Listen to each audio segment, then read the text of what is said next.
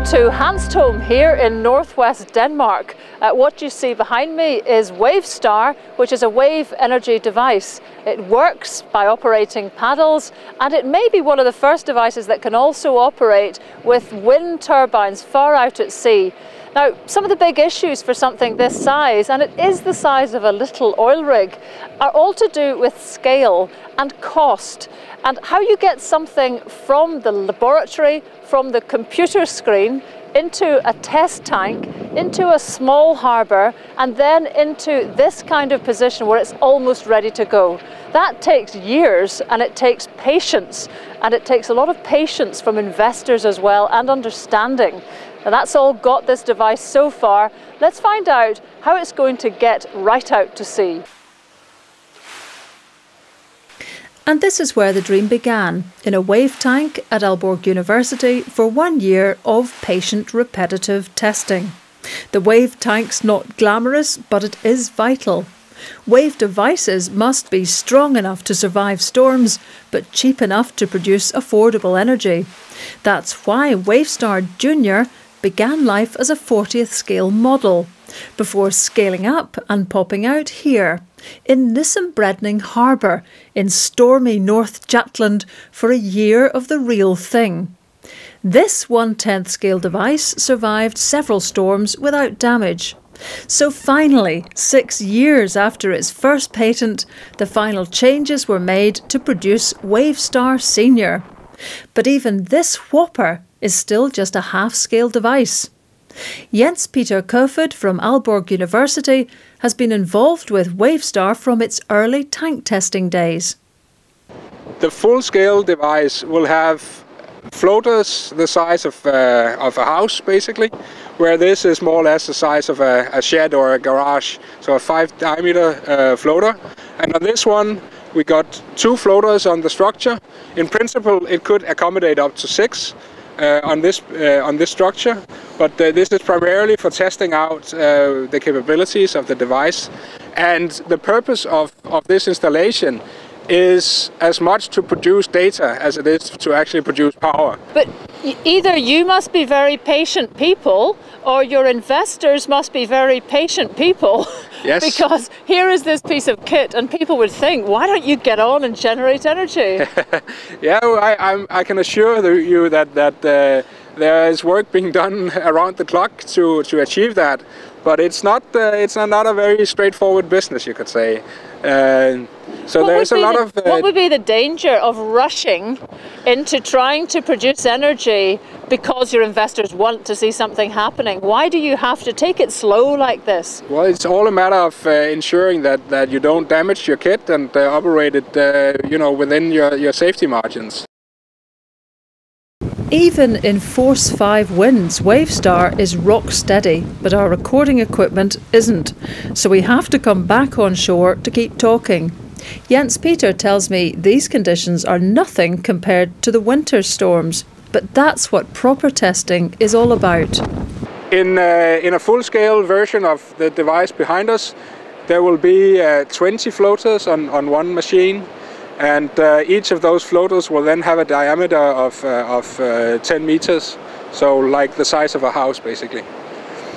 So it will minimize the amount of hardware that you have to maintain that has to be hit by the waves out there. Yes. Here you're concentrating, you can say, a number of what we call point absorbers, so individual small elements of a machine onto one main structure. And from a maintenance point of view, that is a nice feature because you can visit this one machine. You don't have to go to the individual smaller machines. And then this machine has the philosophy for survivability, to be able to lift itself and the floaters out of the water. That's with the legs which have those holes in it, yes, which allow it to be jacked up in yes, very bad weather. Yes, and that's basically just to minimize the loadings on the structure, because we want to have access to the power in the waves in the everyday conditions, but the power in the waves in extreme conditions, or in very bad stormy weather, is maybe 30, 50, 100 times bigger than the forces that you'll have in a day like this. So tell me this, people will think that's impressive, but do you know something? Oil rigs have already done it. yes. Why can't we learn from oil rigs and just use their technology for this? Well, we can learn from it. There's a lot of experience there that we are, you can say, building on. But for oil rigs, which are pumping carbon up off the ground, the amount of power that is produced per day is enormous compared to what comes out of a wave energy installation like this. So that means that's why they have such very high levels of investment. You would love that. Yes, certainly. But the good thing here is that we can, once it's there, it can go on forever. You think? Yeah, well, maybe not that specific machine, but the resource will be there forever. And we cannot keep on pumping oil up off the ground. And when we get to money again, how much did the Wavestar behind us cost? In order of magnitude, something like 10 million pounds or so for the installation that's here. So you can't afford to make mistakes with that? No, that's why you can say for each step that you go, the investment increases enormously. So you need to get as much information out of the smaller scale as possible. But of course there are things that you cannot test out in the small scale. And for that reason you need to go progressively to larger and larger installations. And that's also why it's taking so long for marine energy to come on stream, isn't it? Yes, and especially when you get to this size of machinery, it takes time because it's big equipment and it means big money, and it's not so easy to raise always. And we're standing beside another breakwater where there's actually the remnants of a device that went wrong. Yes, and that's maybe an example of what happens if you try to cut corners and maybe not do all of the exercises that you can do in laboratory scale before moving on and investing in a big machinery. So just to finish, get us excited about the potential of what's behind us. What could it deliver compared, let's say, to wind turbines?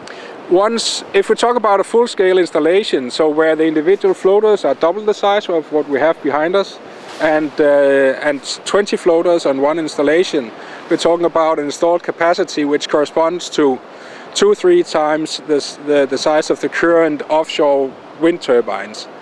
And if we compare to the ones that we have here, it's maybe 10-20 times or so, because these are old turbines, so considerably smaller than what is put out to sea today. The potential is huge, and the number of changes to Wavestar's design is likely to be large as well. Each change needs more testing, and that brings delay. But, like a pint of a certain Irish beer, you can't rush the development of a successful wave device.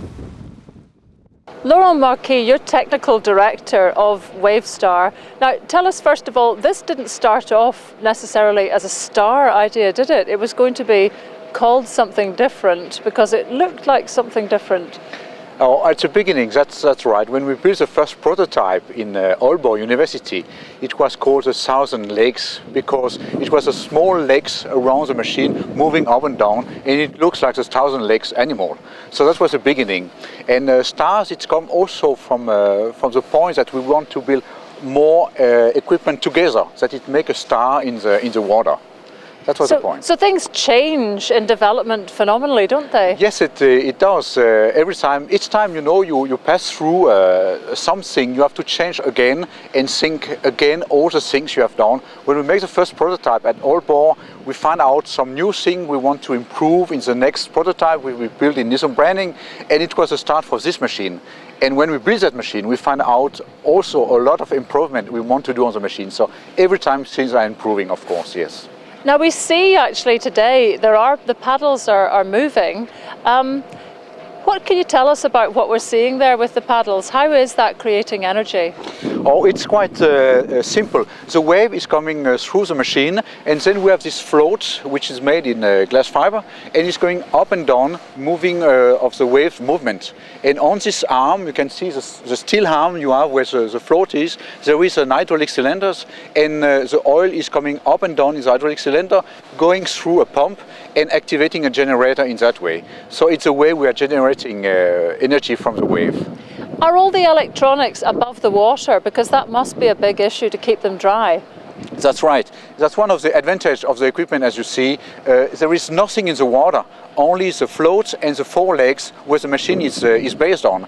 All the electronic, all the hydraulic, all the motors, they are inside a tube. And the tube is completely protected with a hydro system working around the tube and keep it clean and dry.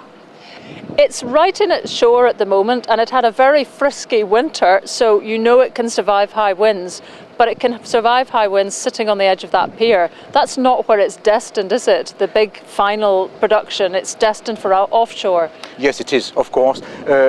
Why it is at this pier? It's because it's a test equipment, and we wanted to see if it was possible to take energy out from the wave. The other thing it was, as you say, to see if it can be stay during the winter, during the stormy weather also. And I can assure you, in Hanstholm we have a lot of storm. We are measuring the wave, and when we can see that there is a storm which is preparing, we are taking the floats up, as you can see on the red one. The other one will move up, and then we move the machine completely up. So the storm will pass through the machine without making any damage on the machine. That's the point. And will you be able to make those changes remotely? Yes, completely. Actually, we have our engineers in Copenhagen working on the machine, so everything is controlled by internet. That's the way to do things today. So we have people already today on the machine, but it's only to make tests on the machine because it's a test section. But in the future, the machine is completely controlled by computer far away from the machine. Okay, the future. This is expensive. I understand it's about £10 million worth of kit we're looking at, yes. And that's not even the final one yet. How can you manage to keep costs down, and how can you deploy it to save money? That's a big point, of course. This is a prototype, so a prototype is always costly. There is no doubt about this. So there is a big focus to decrease the price. The other thing it is to improve the efficiency of the machine. I can tell you that this machine costs, as you say, £10 million, something like that. On the next one, we have already set the price down with 50% already, just to look at the construction, make it more clever, and again, we learn every time we make a new construction. We are more and more clever at every time. Will a big way to save money be to site it with offshore wind turbines?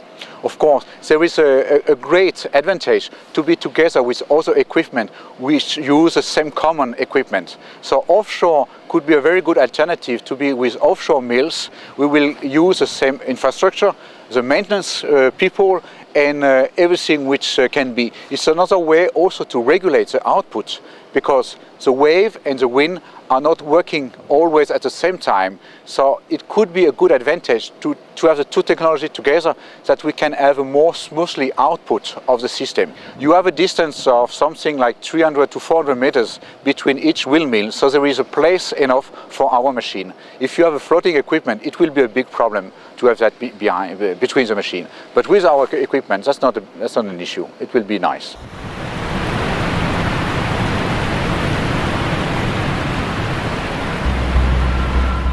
Equimar is an EU-funded project producing industry standards to make marine energy work.